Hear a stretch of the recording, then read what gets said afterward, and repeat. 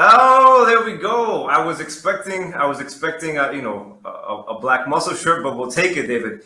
Thank you very much. And now I'm business casual now because it's lunchtime. We're gonna go farm to fork on some lunch. So, David, my cohort, please take it away.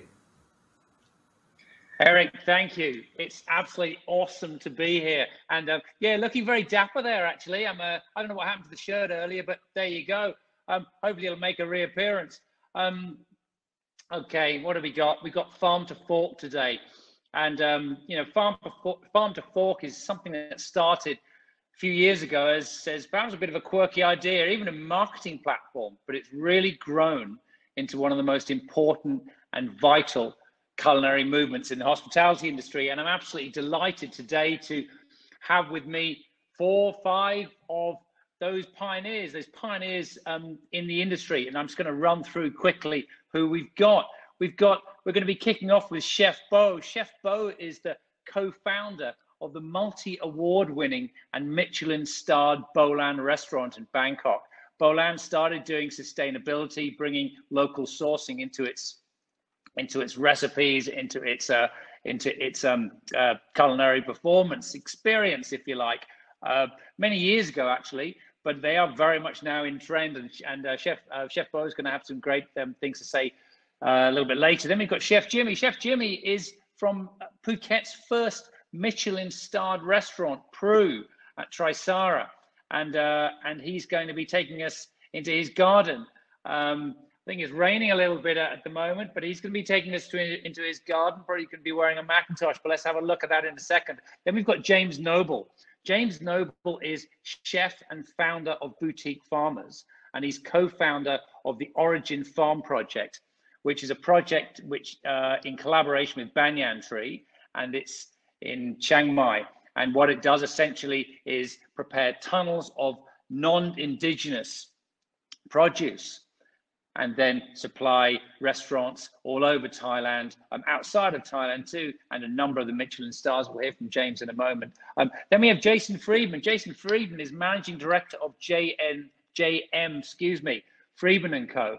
And he's behind, again, multi-award-winning projects, Shintamani Wild, Rosewood, Luang Prabang, Puchai Sai in Chiang Mai, in which they've really introduced incredible activities, artisanal crops, and all sorts of guest experiences, but really good, sustainable, organic, farm to fork stuff that comes straight to your plate when you're there, and can also be delivered to you. So we're looking forward to hearing from Jason in just a sec. And rounding off, we're going to have Bill Barnett. Bill Barnett needs little introduction. He is managing director of C9 Hotel Works, and he's going to wrap things up for us. So stick with us, and this is what we've got coming up for you. First up, we have Chef Bo. Hi there. PHIST is absolutely delighted to welcome restaurant redefining and Michelin-starred chef Chef Bo from Bo.lan Restaurant. Chef Bo, welcome. Hi, สวัสดีค่ะ Just for those who don't know, Bo.lan is about a decade old, has 1 Michelin star, is consistently a high flyer on Asia's 50 best, and is about to possibly throw it all away, completely redefining its concept. Chef Bo, tell us a little bit about what's happening at Bo.lan at the moment. Bo.lan at the moment, we bring in other people so that we can have like a mixed use of other venues. We have a restaurant called in the old cities that now we move them in as well, and then we're promoting Bo.lan Grocers, which is like part of our Bo.lan forever. But then, with the COVID and everything, people cook at home more, so that we more or less reintroduce the Bo.lan Grocer produce. And also we have the Westland, who is the bar who share the same philosophy, and that will be part of the Bo.lan as well. And I think what Bo.lan really do this year is we actually do the new marketing plan, and then we actually announce and tell the world what we're doing with our waste and what our sustainable philosophy are. Sounds great. Tell us a little bit more about Bo.lan Grocer. I mean, so what sort of groceries have you got? Where you sourcing them from? Particular farmers and small holdings that you're dealing with. I'd be really interested to know a bit more. Right. So with the Bo.lan Grocers, we work with like small artisan producers everywhere in Thailand. So like we have like fish sauce, palm sugar, salt. Like if you see at the back there is the fish sauce that we've been using for like 8 years now. And then I feel like it's the time to share. We've been sharing that for a while now, but we haven't really announced it properly or advertised it properly. But I think it's a good way to keep these artisan producers keep going, produce really good locals, full of culinary heritage, and then pass it on to the next generation within their communities and within Thailand as well. So we have like palm sugar from Samut Songkhram to the west, like roughly 2 hours drive from Bangkok to the west. And then we have the salt from different sort of Thailand. Like now, the main one that we use is from the east side called Bang Pakong concrete food. And I feel like if people want to cook Thai food, they have to start with like a really, really good ingredient. And you don't have to like use like food enhancers from the industrialized world. Yeah, so this is what we do for Bo.lan. And then like the shrimp paste, we got it from Ao Nam Krabi. So everywhere in Thailand, and we like to share that to preserve and pass on the culinary wisdom. That's great. Unveiling a few of the secrets from all these years. That's really, that's awesome.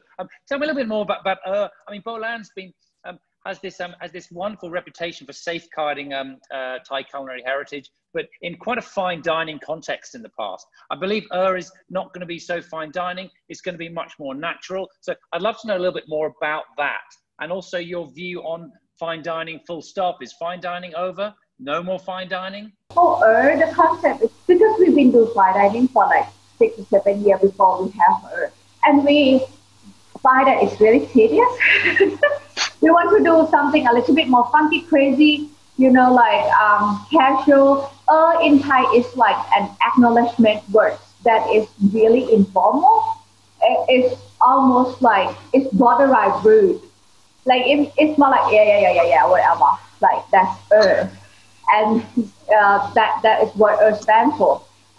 But is like a sort of a street food revamp without MSG. It's also like using the same qualities that the qualities of the produce that we use is the same as Bo.lan, but it's a lot more approachable and affordable, because a lot of people ask me like, I want to do this fine dining, I want to like safeguard the ingredients, I want to pass on the Thai knowledge on food, but why you make it so expensive or like food for Thai fine dining? So is a representative of what I'm doing in a more approachable, easy understanding form that I can have fun with it as well. I feel like fine dining will become niche and niche.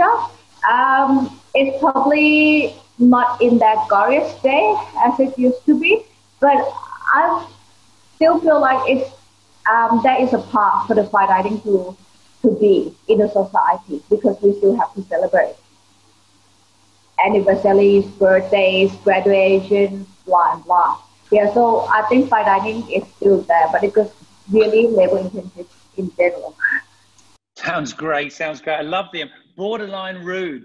That's a pretty anti-establishment and a bit more rock and roll restaurant. I love it.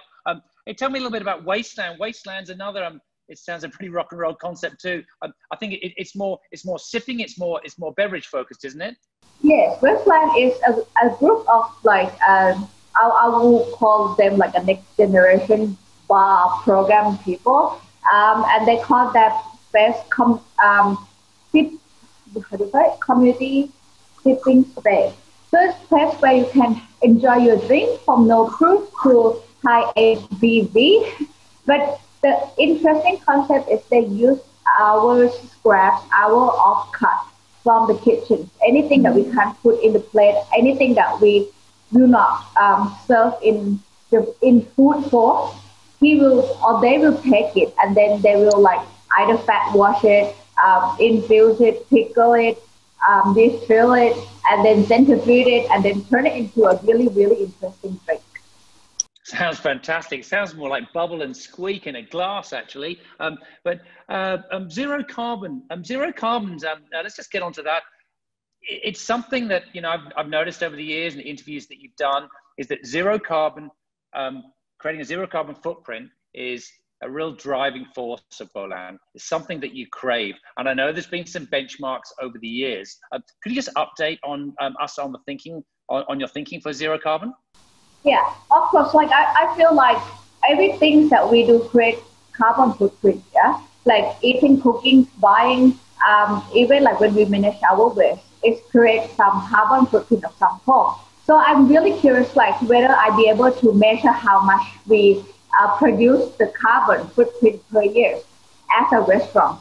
So lucky enough, like in 2015, one of the greenhouse gases organization together with the universities, they come up with a prototype project to measure and audit how much the business release the carbon footprint. And then I was applied obviously for the restaurant size, and it's come out that we release about 80 tons of the footprint from our electricity use, from the gas that we use to cook with, peppers or the coolant that we put in the aircon.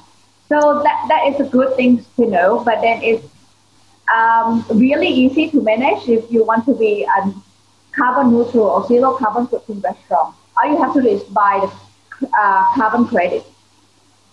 So we did release 80 tons in 2015, and then we bought 80 tons of carbon credit, and that made Bo.lan a zero carbon footprint restaurant in 2015. I really never announced it because I don't think it's making enough. Like we did enough to trade off all the activities that we actually create the carbon, and I want to use other activities to trade that off rather than simply buy the carbon credit. So we come up with a lot of upcycling programs and to trade it off. But it's good. It's really good to be able to measure, so I have the reference point of how much we produce. So this year we actually come up with a campaign called Zero Waste to Landfill. Just because again I don't believe in zero waste and full stop. Sounds great. Wow. Something you've obviously given a lot of thought to, and is a key driving force behind the restaurant. Thanks. Finally, let's just have a look at favorite recipes. Is there anything particularly unusual that you're working on? Is there a new seasonal item? We'd just be really interested to know your thoughts on that. Right. I actually working with the green tamarind pot at the moment because it's raining season and we have a lot of it. In conjunction with the bamboo shoot. But I understand biodiversity, and I understand like how a lot of new generation chef or younger chef try to sort out something that not other chefs can sort it out, like from the mountain or from the ocean, go like super hyper like sub-regions local. But I enjoy that, and I appreciate the biodiversity of it, but I'm more the chef who like to find out where I can get my organic corianders and organic lemongrass. So this season, bamboo shoot and green tamarind pot, and see what I can do with these two things from the old cookbook. Chef Bo, co-founder of Bo.lan Restaurant. Thank you so much for joining us at PHIST this year. Thank you. Good afternoon. My name is Jimmy, Chef Jimmy, Orphorst from Pro Restaurant in Trisara, Phuket. Today we at our farm showing one of the ecosystems we're working with on our menu. Once we opened Pro, we decided, okay, can we maybe make a farm here just to grow a little bit kind of vegetables so we don't need to buy everything from the market or from import. So there's another 155, 156 rye, what is actually right now real jungle. But this is also something where you can find produce, especially now when it's the raining season. You know, you have things growing up like fiddleheads, so in Thai we call it pakut. But you have bamboo shoots, what is now the season, what is just spit out the ground when it's rain. We have dala flowers. When it's rain, it's a little bit less dala flowers, but when it's good weather, the dala flowers growing in the nature. We have passion fruits, all these kind of things just growing into the jungle. For example, I'm looking straight into our mulberry zone right now, where we have like over 200 trees of mulberries, where we make our own produce, our own jam, vinegars from the mulberries. Behind us we have our organic ducks, where we get only the eggs from. Of course, we don't kill animals right here, so we use only the eggs. But if you're looking for the small-scale farmers, what put their love and their passion into their products, and you know, they grow just a small variety, but they do it with love, and they make sure that what they grow is perfect and good enough to sell in a Michelin star restaurant, for example, with us. So by doing that, we also try to help them. As we see that the product is good, we are willing to put our effort in their products and, you know, pay a higher price for that product to make sure that the farmers will survive. And they see that, you know, oh, when I make something what is better than they get from overseas, they're willing to pay me more. Okay, so another thing about working with local produce, you know, is working with the seasons. Of course, everybody says working with the seasons in Europe, but to do it really working with the season is also understanding what's growing in the season. So for example, you can eat strawberries whole year, but to grow these strawberries whole year, you need a lot of energy, and all this energy will cause, you know, global warming, for example. That is one of the problems what you're gonna get if you're gonna grow strawberries when they're not meant to grow. So on the other hand, by having all these problems and solutions, so one of the solutions by using the local ingredients, you supporting the local employment. Right now, a lot of people has lost their job, unfortunately. But you know, having these farms, supporting these farmers, you know, maybe the people who worked in the hotel before but want to do something else right now, they may be thinking about, oh, you know, if I grow something like this, what is amazing, you know, people like this, they maybe want to buy it from me. So maybe they found, you know, the new job, the new passion, and creating these new jobs for people, you know, maybe it's help also the local community building and growing and make sure that they can survive during these difficult times. Our farm is 100% organic, but we need to feed the trees, we need to feed the plants. So we have different kind of food waste, you know, so some of the food waste go to staff meal, some of the food waste we make our own compost, what we turn into our natural fertilizer to feed the trees in our farm. And I think that is also the time right now for people in Phuket, especially hotels in Phuket, to take a change. Right now, most of the hotels kind of quiet, I guess, I'm sure.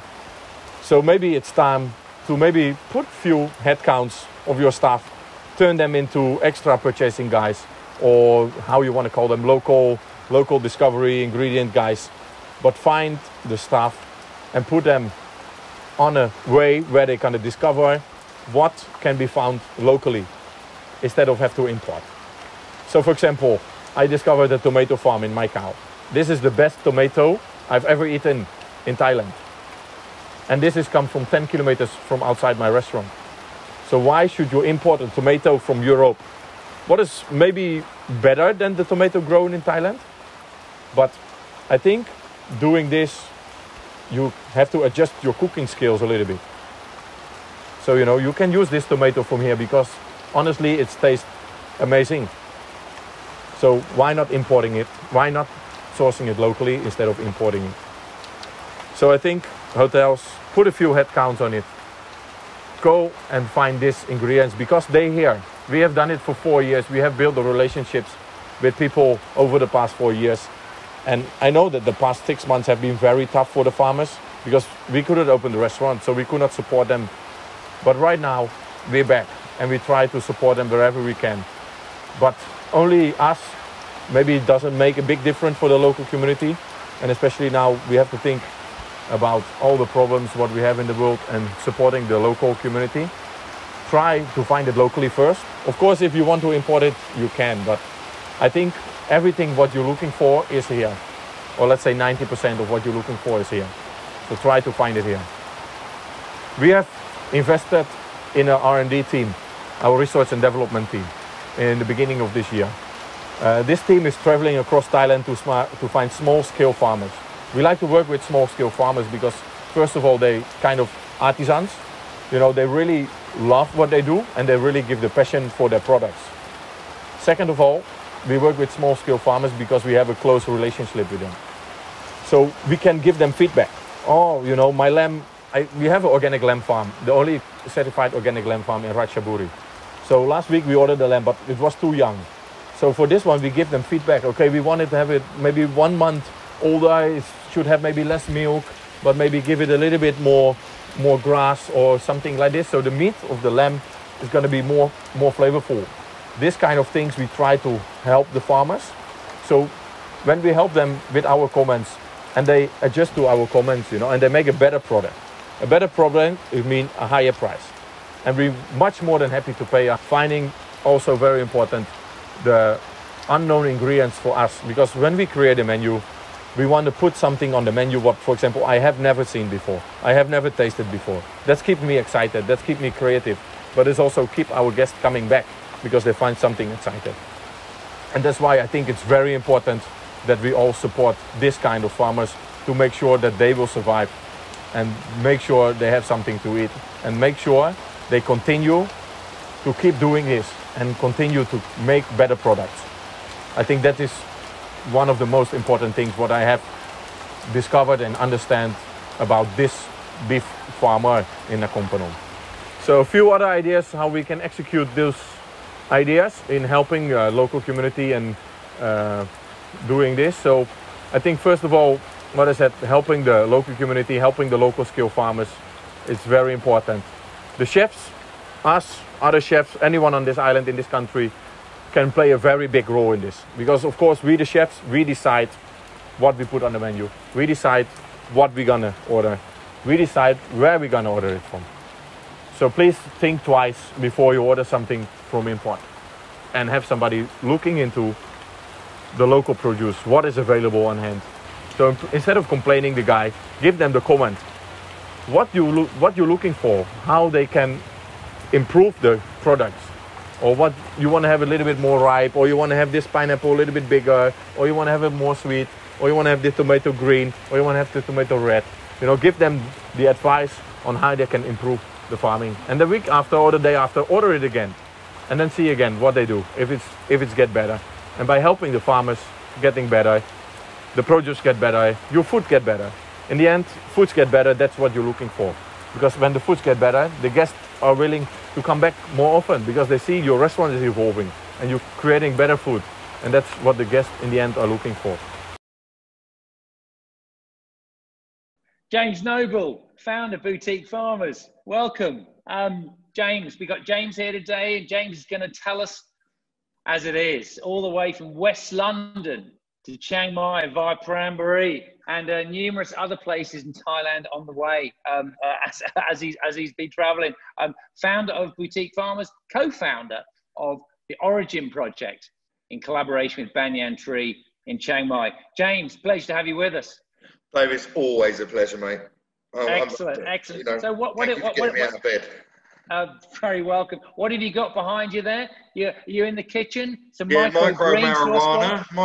marijuana and a little bit of hemp. No, these are garnishes that we grow in our kitchen from the farm, so we can just cut and use as and when we need it. So we don't waste anything by pre-cutting.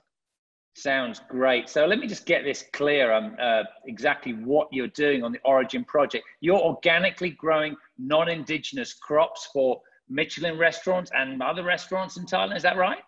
Yeah, what we're trying to do is we're trying to reinvent farming, basically. Farming's always been an issue with cash flow. Anywhere around the world, you'll never, you never find a happy farmer because it's either too much rain or too much sun or not enough this or not enough that. You're in danger of losing crops really quickly through Mother Nature.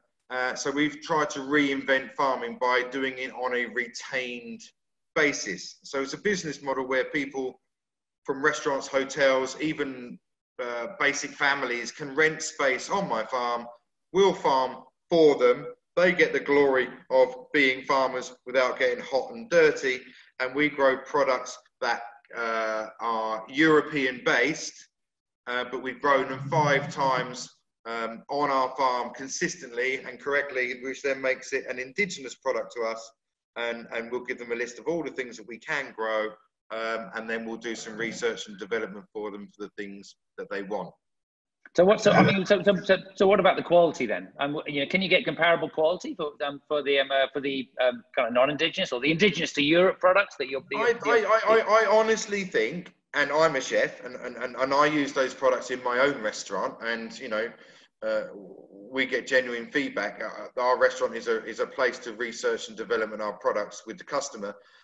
I honestly think our product is on par, if not better. There's no suspension. There's no, you know, if you're getting a product from Europe, it's put into suspension so it can get here and arrive, you know, at the desired ripeness. No, there's none of that. There's no chemicals involved in suspending products. So you're getting straight from the vine, straight from the ground, straight to the table or straight to the kitchen. And I honestly think you can taste the difference with no air miles in it. So how long has the Origin project been going for?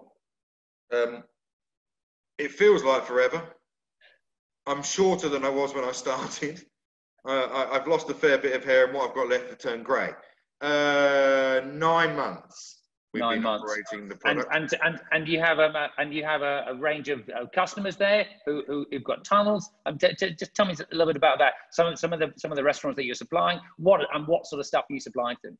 Okay, so the industry, as you know, and everyone knows, is very small. Right, so we don't offer any special rates to larger chained restaurants or bigger hotels with more keys.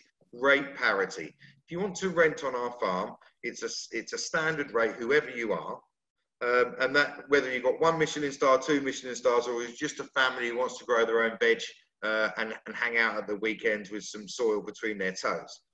We have in total, in collaboration, 9 current Michelin stars on our farm. So we would deem ourselves as a Michelin farm because we grow for 9 stars. We have a famous salad restaurant chain in Bangkok that are opening 2 or 3 different outlets a year. So we grow for them as well. And then we grow for hotels such as the Banyan Tree Group and export into the Maldives for them because everything has to be imported into the Maldives, because obviously they don't have any growing space. So it may as well come from provenance source. So we grow all our own stuff for the Banyan Tree Group as well. So there's some interesting restaurants, Suring Brothers, Ahan, different kind of culinary experiences, not just Thai, European, mixed, French, Italians, the Capellas, the Four Seasons of the world. They're all with us. Sounds like a hard yard. How hard's it been? Mate, never combine restaurants with farming, because all I need is a milk round and then I'm working 24 hours a day. You know, I mean, we're starting farming at 5:30, 6 o'clock, trying to get up on the land before the sun does. And then when the sun goes down, here I am rattling pots and pans, cooking my own ingredients. It's tough, but the rewards outweigh, you know, the effort by far. Any particular learnings along the way? You've fallen. I'm sure you've sort of, you know, you've fallen on your face a couple of times. You pick yourself up, and then why did I do that? I probably wasted about 150,000 baht on corn seeds because they watched the non-local plant corn seeds way before he should. No one wanted to tell me because it was quite funny. And the next thing you know, my corn's growing down as opposed to up, and I've wasted a lot of money on corn seeding. I've learned to listen to locals for sure, because they know weather trends and they know soil analysis, and you know, so it's a community thing. You get to learn the hard way, but you don't do it twice. And what is it? Just give some of the examples of some of the more, unusual, or some of the types of crops that you're growing for some of the restaurants. Yeah, some of the restaurants do ask for chefs. I'm one, you know, I want the best of everything and I want it yesterday, right? So they can't really get away with too much with me because I know their mentality. But things like Madagascan vanilla. We have vanilla vines growing. We have finger limes growing, Australian finger limes growing. We have figs, Israeli, Australian figs. I've got currently 8,500 tomato plants growing with a 12 to 15 mixed heirloom varieties of tomatoes on the vine. It's just really quite interesting. And then obviously going over into products that have been forgotten, products that we don't use anymore because they've come out of trend or they're not in fashion anymore. So we're trying to relight those as well. Are there any particular Thai crops that have been forgotten, or you're looking at different ways of growing them? Yeah, we've managed to successfully grow black turmeric, which is quite an achievement. Seriously, I get my kicks from the weirdest and the smallest things now, David. Now I've past 45. Yippee, look at me, black turmeric. And black turmeric, that's used for what? Excuse my ignorance. Mate, prima donna chefs like me will use it for all sorts, and I charge really loads of money for it. But things like tar falay john, which is a medicinal herb that can be used, that's only grown in the wild. We've managed to cultivate that and grow it on our farm. Some really interesting Thai herbs that are coming back into fashion again. And sort of lots of restaurants like 80/20 in Bangkok have asked us to go out and research forgotten historical herbs and bring them back to the plate. They have space on our farm and really go hard on Thai indigenous products. Oh, that's fascinating. So you're also very much getting into Thai indigenous product, and but you started off with non-indigenous, but there's it's expanded. That's great. Hey, so what's next? I mean, I know when we were talking some time ago about what's the next thing? What's the next? Okay, black turmeric. Okay, that's interesting. What is it? Medicinal? What's going next? The key to farming is to be slightly ahead of the curve, right? So you kind of look at trends, but when trends come, you've got a 90-day growth cycle. So you're all of a sudden go, damn, I wish I was ahead of the game in that. And, when people are looking for it, they come to Origins Farm, the gourmet farm, and we'll have it growing. And they'll go, I want some of that. So we're growing medicinal herbs to make tonics, to make balms, to make interesting items on the plate. So if you had an ailment of this, that, and the other, you could phone us up and we'd mix you a 5-day tonic to build your immune system, or to get your blood circulation, or a digestive problem. We'll mix you aged, old herbal remedies grown from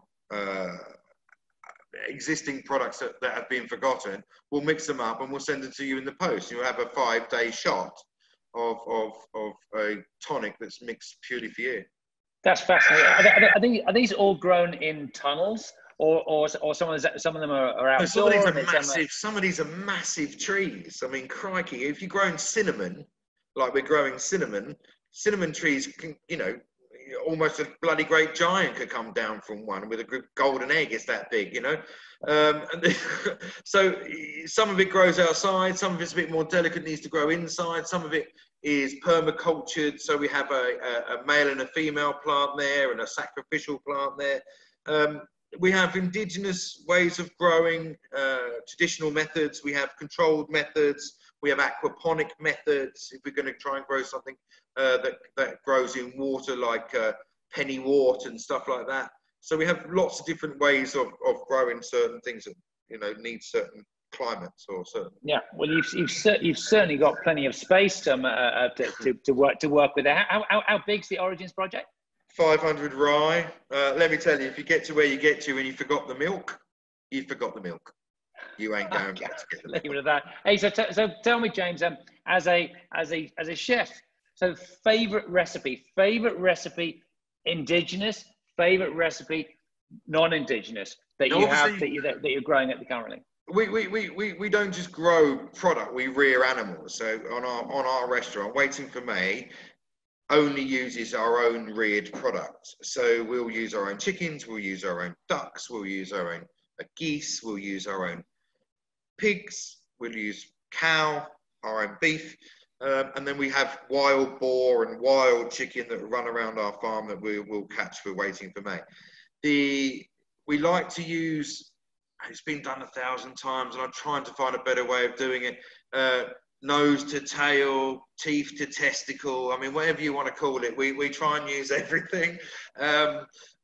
So currently on our menu, we have pastrami of beef tongue. So beef tongue will take 14 to 20 days to pastrami the beef tongue, and we serve that with beetroots. Now we have candied beetroots, rainbow beetroots, golden beetroots, and we'll serve that with puree of beetroot, pickle of beetroot, and maybe a carpaccio of beetroot. So we do sort of try and highlight certain items that are very good for you. So we don't really have a non-indigenous and an indigenous menu. We try and, it's seasonal, it's what's available, it's what your grandmother used to do when you had nothing in. She'd open the fridge and make you, you know, what was available, creative. So that's that's kind of what we do. But we do have a great tomato, fig and buffalo curd bruschetta, and we try desperately to have dishes on our menu that have been completely designed with entirely 100% origin farm product. Sounds great. You can't get that in the post, I presume. We've had to go with Grab, and we tried to deliver something with Grab, and it just turned up with a plate of mess. Presentation's the key. Grab needs to learn. Just before you go, James, I'm just wondering about hotels, urban hotels. You know, hotels that really got very little space. What sort of advice would you give to them? Because they want to create more organic produce for their for their restaurants. What can they do? Don't do it. Don't try and put a little farm on the roof. It makes no sense. You've got so much carbon in the air that you're never going to be organic. You can be organic in principle, but you don't know what's falling and what's around you. What you need to do is to have a retained farmer outside of town that will grow specific items for you. Use that as your sales and marketing. Use that as provenance. Use that as transparency and journey, and let a professional do it for you. Because honestly, gardeners are not farmers, right? Just because you can cut a hedge doesn't mean you can grow a carrot. Let the professionals do it, and let us bring it in from the country on a sustainable method, which is the train. We deliver only by train. Ready or not, that train is going, and we load our products overnight from Chiang Mai into Bangkok on the overnight train. James Noble, founder Boutique Farmers, co-founder Origin Farm Project with Banyan Tree in Chiang Mai. Thank you so much for your time. Pleasure, man. Jason Friedman, Managing Director, JM Friedman & Co. Very warm welcome to you today. Nice to see you. Good to see you too. Farm to Fork fanatic behind many of the most outstanding and award-winning projects, if I may say so, Jason. And we're going to talk a little bit about Shintamani Wild. We're going to talk about Rosewood Luang Prabang, and we're going to talk about Phu Chai Sai in the north of Thailand, which I believe that's where you are at the moment, Jason. Tell us a little bit about where you are. I'm actually up here at Phu Chai Sai. We're up in the Golden Triangle of northern Thailand in Chiang Rai province. Just behind me here is Doi Tung, and the mountain where those boys were trapped in the cave. And over yonder here is the Burmese border, and just over yonder here is the Laotian border. So we're about as far north in Thailand as you can get. In this gorgeous mountainous area. And I'm at a property called Phu Chai Sai, which is this gorgeous 33 room bamboo hotel on 800 acres of wilderness here in the jungle. Next year is going to be our 20th anniversary that we've been operating Phu Chai Sai and the organic estate that we are. Sounds amazing. You know, it's a remarkable visionary endeavor by Mom Da, a member, a member of the royal family. She's been up here for over 20 years now, protecting this beautiful piece of land as an organic estate, building reservoirs, retaining water, doing farming, and finding work opportunities for the local community. And when I mean local community, it's the 6 different hill tribes that we have in the region as our neighbors. And we very much become a place where these kids can get their first jobs in hospitality and have an opportunity to move out of agriculture and into hospitality. And we're 20 years old this year, and we're quite excited how successful it's been. Sounds brilliant. Sounds brilliant. Let's talk a little bit about the organic estate and the farming. I hear you've been planting some artisanal crops lately. Can you tell us a little bit about that? Yeah, you know, as an organic property, a lot of people, you know, want organic produce, and there's not a lot of big organic properties about. So aside from, you know, planting long long, you know, for essential oils, and, you know, long long is a vining plant that takes about 7 years in forest to grow. We have great property to do that. We do a lot of seasonal crops, but most recently we've been planting coffee on our 500 rye over my shoulder here. And we have a mature rubber plantation there. And we're planting coffee amongst the rubber because coffee likes shade. And all of that coffee plantation will be managed by our neighboring hill tribes. And we're actually building a coffee shop in that plantation. It's got one of the most beautiful views in all of Chiang Rai. And all of the proceeds of that coffee shop will go to community projects that we're doing with our neighboring hill tribes. That sounds fantastic. Coffee, how hard is it to grow coffee? And any particular reason why coffee? Is the district particularly good? Is the soil good? Tell us a bit about that. You know, it's not easy to grow coffee. It's very hard to grow good coffee. And, you know, the northern high altitude climates and really verdant soil are idyllic coffee growing conditions up here in the north, especially when you have a big canopy cover of forest or even rubber plantation, you know, old rubber plantation trees. So we have the right climate, we have the right soil, we have the right conditions for growing really good Arabica coffee up here. And we love doing projects that benefit the community, because that's why Puchai Sai exists, to benefit the local community. Which is brilliant. How are you also integrating that into the guest experience? What can guests do? I mean, are you getting the people who stay with you involved in that process too? Absolutely. You know, we have 800 acres of land up here directly under our management, and all of that is organic. We have 27 kilometers of hiking trails on the property. We have the coffee plantation. We have a tea plantation. We have an organic farm. We have you know, mango plum plantations. We have so many different things going on here in the property, with different harvests happening throughout the year.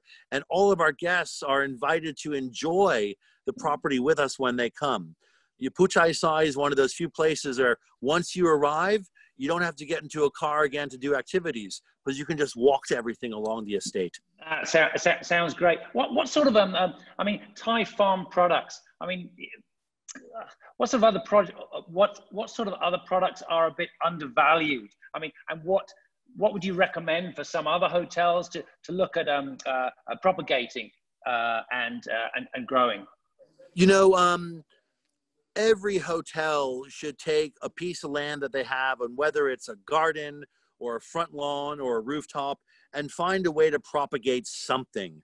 You know, and whether it's an herb garden, whether you're doing some mint for the spa, or you're going a bit deeper and doing hydroponic vegetables. Every hotel has the opportunity to provide something grown on their property into their facility, in the spa, in the bar, in the restaurants. And what type of produce that is going to be dependent upon what the hotel, where they are, what their climate is, and how much land they have. But what I do know is every hotel has the ability to grow produce. Every hotel should be growing produce. Yeah, that's brilliant. Hey, let's go to your left a little bit. Let's go up to Lao. I know you're doing work with the Rosewood. That's there you go, left. With Rosewood in Luang Prabang. I mean, these are obviously challenging times because no one can cross borders. How are you still ensuring that Rosewood and Lawn Prabang is doing okay? And how are you maintaining that farm to fork, community presence and storyline? Well, from the beginning, when we opened Rosewood Luang Prabang, the farm to table, our local produce into the restaurant was the core element of that restaurant. And without guests, we decided that we wanted those farms to keep producing. So we've continued to finance the farming operations with all of that produce going to our staff that aren't working at the moment. We've also done that at our Shintamani properties in Cambodia. So we have found a way to keep our farms, our hotel farms, producing for the community. But also we understanding that we're most likely not going to see normalization in international travel until third or fourth quarter of 2021. We've been coming up with very creative ways to find ways to bring the local community into our hotels. So we've been planning very interesting monthly events, wine and food events that are very unique for Luang Prabang. And they are a way to attract folks from Vientiane to drive on up, maybe a Range Rover rally along the way, to come and enjoy a unique food event up at our property. And so far, the response has been very good to it, because we've been making the effort to create unique, creative events for our clients. And even if it's just for a weekend, we're willing to go through that effort. With so much talk about farm to fork at the moment, farm to table, whatever you call it, crop to cup in terms of coffee potentially. Is fine dining gone? Is fine dining over? Are people fine dining still, or are those fine dining experiences being defined more by the crops and what's being artisanally grown around the property? Well, I don't think fine dining will ever go by the wayside, but it's not going to be, the premier anchor style of dining that it once was. We all love a 13-course Alain Ducasse, operatic meal, every so often. But, what we see so much more, people want a bit more casual dining, a casual experience, and people want to eat produce from the land. They want to eat something that came from here or here or here. 20 years ago when I was in Bali, it was a cool thing to fly in your tomatoes from Italy and your spinach from New Zealand. But it's not unique anymore. It's not a special thing to be able to fly produce in. People are more interested now in what have you produced next to the restaurant? What did you produce and source down the road? That's the ultimate luxury fine dining experience, when everything is sourced locally and prepared in a very respectful way and served with great service. For that's me, brilliant. That's where fine dining is now. Thank you, Jason. Got one final question for you. So what's your favorite dish that you can get from just the garden behind you? What's the best that you're growing at the moment? Well, my favorite dish is whatever we happen to have, seasonally coming out of the farms. I come up here once a month and I walk the property, I go to the local markets, and there's always different stuff around. And that's the real joy of it.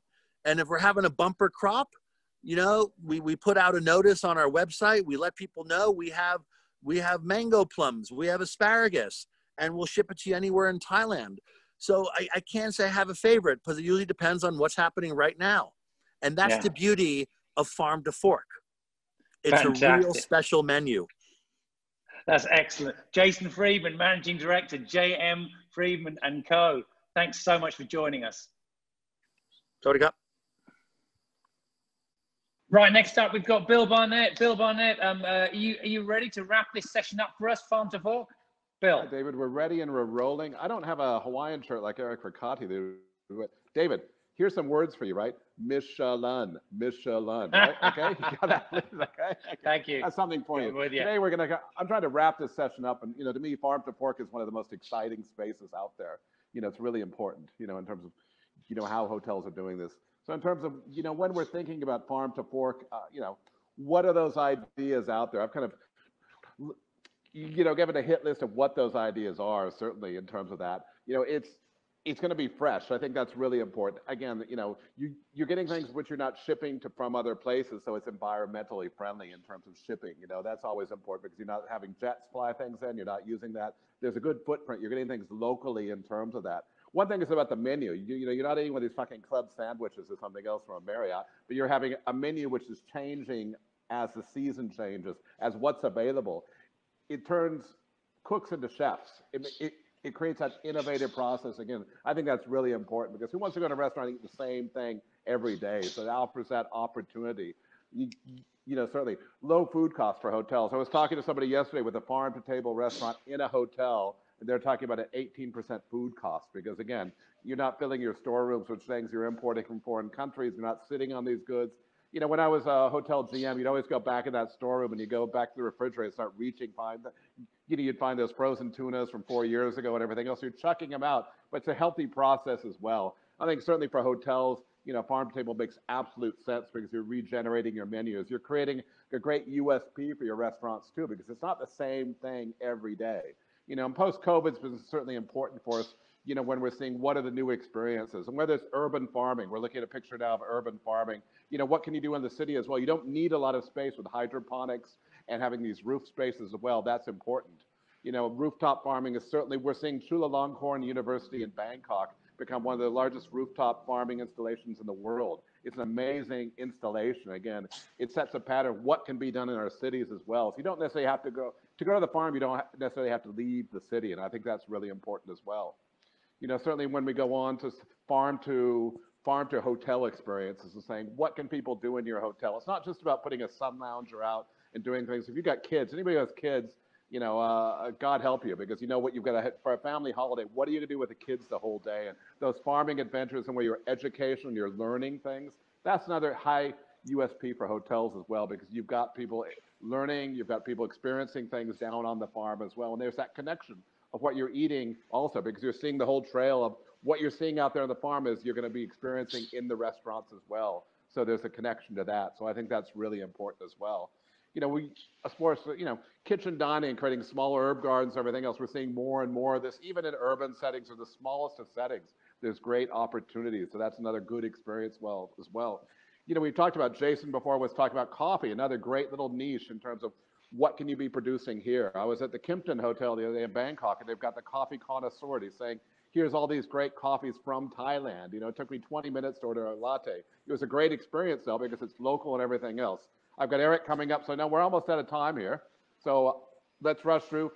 Farming is it's a gesture of hope. It's something where you'll be inspired. I watched a movie called The Biggest Little Farm, and that's a great documentary to watch because it inspires thinking. I think it's something so important. So today we've learned a lot from our chefs there, and I think this movement's going to continue on because it's the greatest thing from COVID-19 is having green shoots and learnings from this experience. David, over to you. Thanks very much, Bill. Awesome. I'm just going to say, Chef Bo, Chef Jimmy, excuse the audio on Chef Jimmy. You'll be able to check it out, the recording there, though. He's got some great stuff to say. Jason Friedman, James Noble, it's absolute pleasure. Thanks so much for joining, everyone. David, don't forget about this Michelin, okay? Yeah, we'll get back to the club. We'll get back to the club sandwich later too. Okay, Eric, over to you.